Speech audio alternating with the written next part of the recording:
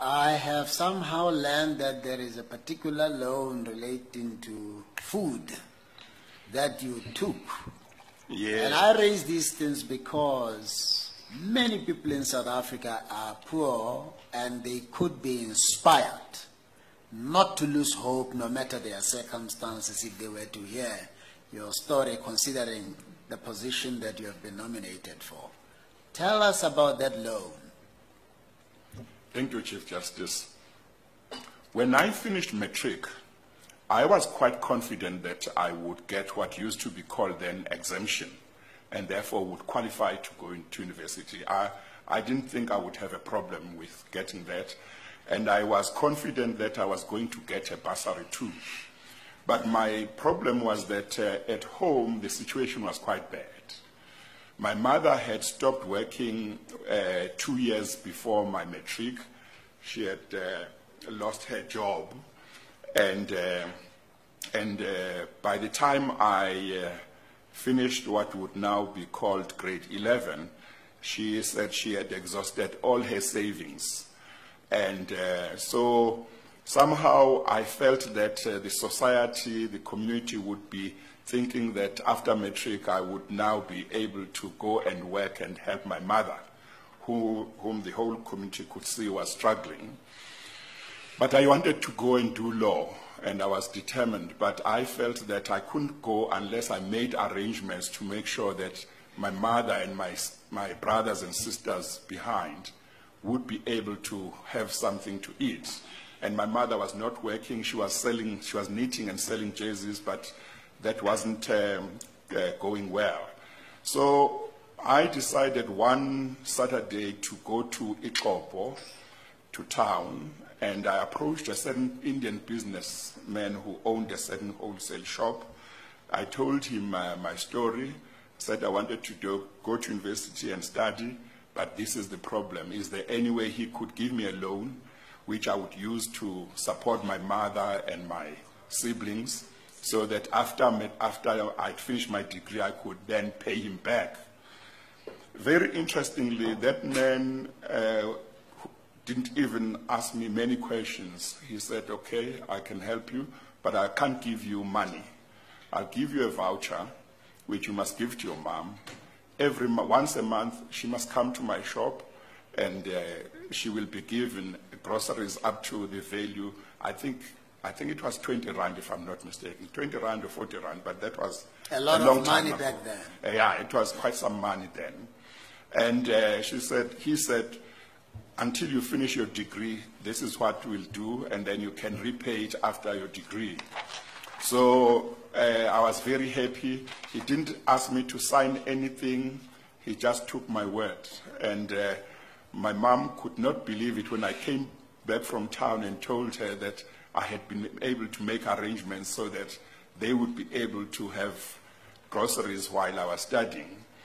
And that is what happened for 3 years. And when I'd finished my junior degree, I went back to this man. His name was Mr. Musa, and thanked him and asked him what arrangements we could make for me to pay back.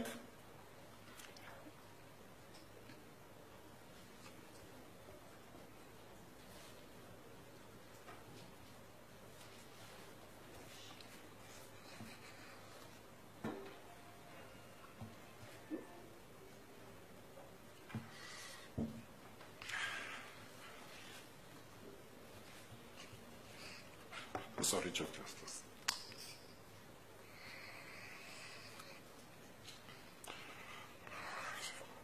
So he said, no, don't worry. Just do to others what I've done to you. And I thought that was very important. And in my own small way, I tried to do that. Until now. Yes, Chief Justice. Now, and I said to the anger of my audience at one time, and I was rather uncharitable, that the problem with Africa is that those who have ideas have no power, and those with power have no ideas. And that in many ways still informs. So you have all these ideas on how we can green Africa. I listen to you and I can see you are bubbling with ideas, but you don't have the power. And the fellow with power has completely no idea.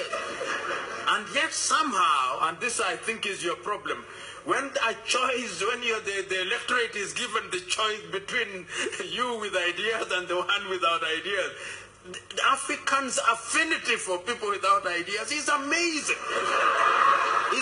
To me, the way the panelists approach this thing is correct, to say we have to answer this question first. What is the Africa we want? So we say we want an Africa that is free of violent conflict and war. What leadership do you produce to get that result? We want an Africa that is free from poverty. What kind of leadership do you need to create to end that poverty? We want an Africa that is free of, that is driven by women's emancipation. Where is this leadership? How do you create it? We want an Africa that is free of corruption. How do you produce this leadership that is not corrupt? Now, these are the questions I took to answer, these practical things that President Kagame was talking about.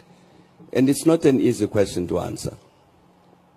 But I think critically, and we were discussing this thing yesterday, critically, we need a critical self-assessment of ourselves as Africans. To say, as President Kagame was saying, we've been discussing this thing about the quality of leadership, challenges we face for a very long time. But when have we sat down to say, now let us assess, no, you Thabo Mbeki, were president of South Africa for so long. Let's assess your performance. Did you provide this kind of leadership that is suitable for this Africa that we want? Where did you go wrong? We got the African peer review mechanism, which President Obasanjo can speak about. That's part of what it was supposed to do, so that we sit as peers to say, no, but the President, you are misbehaving. You are stealing public resources. You've accessed power in order to put money in your pocket. This is not the leadership we want.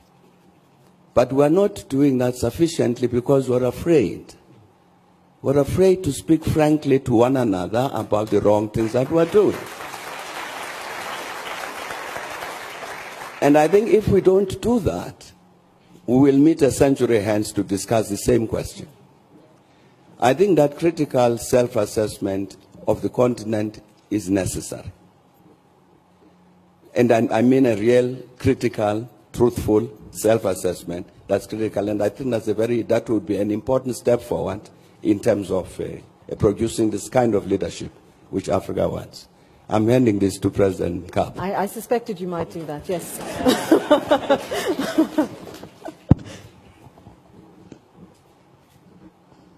What a cruel gesture, Thabo.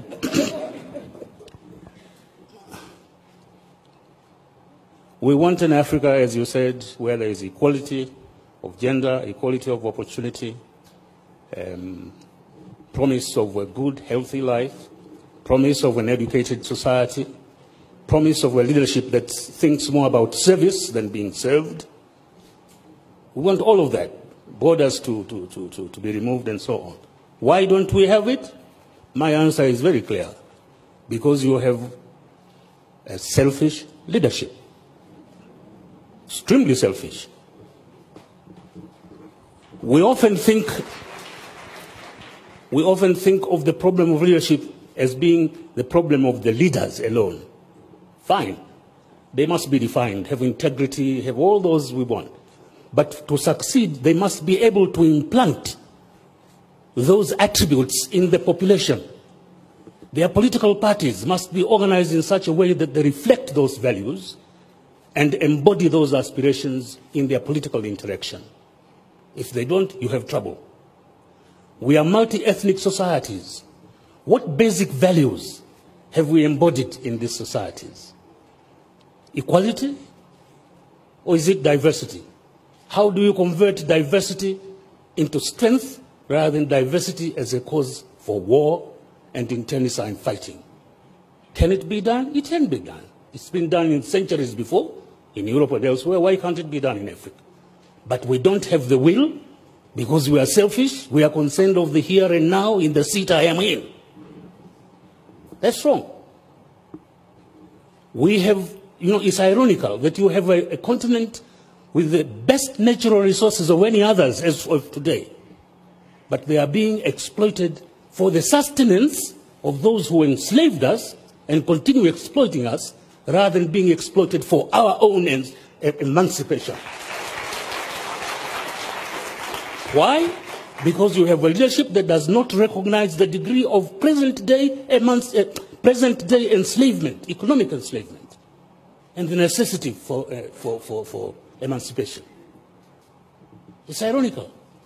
We talk about development, but we don't stop in time to define what development in our kind of situation is. One of the greatest reasons of admiration for this country, for instance, is the fact that you have here a universal system of health and education delivery. Now that is development. Rwanda is more developed than any of these Western countries in this regard, where you have assured health and education delivery. So we really must rethink where we are, why we are, what we can be, and how we can. I agree, women, youth, and all those things. But internally, the fault is in us, dear Brutus, not in our stars. Thank you.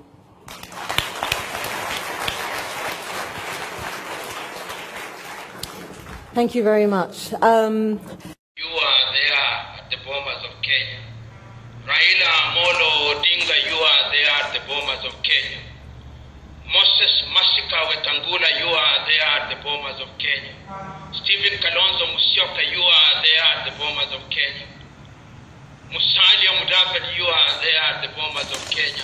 Ikuru Aukot, you served as the executive of the committee of experts. We said that we would be governed by this constitution. We have created institutions. Let those institutions work. Let us remember, you Kenyans, that there is only one country for us, and that country is Kenya. Mwalimu Julius Kambarage Nyerere said that you should look out for politicians who are governed by 5 things. Those who seek power for its own sake, those who seek property for its own sake, those who seek popularity for its own sake, those who seek prestige for its own sake, and those who seek pomposity for its own sake. We must preserve this country, and you politicians, remember that the right to lead is a privilege, and that you do not have the monopoly of wisdom, nor do you have the monopoly of this country. Kenya is our motherland to be protected, and don't appeal to our ethnic sensibilities. We are Kenyans. We are proud of our diversity. We are proud Kikuyus, proud Kambas, but it is the combination that makes Kenya great. So go out there and ask for our votes in humility. Don't go into the kitchen of the IEBC and tell them what to cook. Don't tell them how to procure. Don't threaten institutions. Protect the judiciary, protect IBC. And you, Wanyonyi Chebukati, you are my classmate. Have a backbone. If you give politicians an inch, they'll take a mile. And I have no doubt in my mind that we will have a peaceful election, that peace and justice will be done.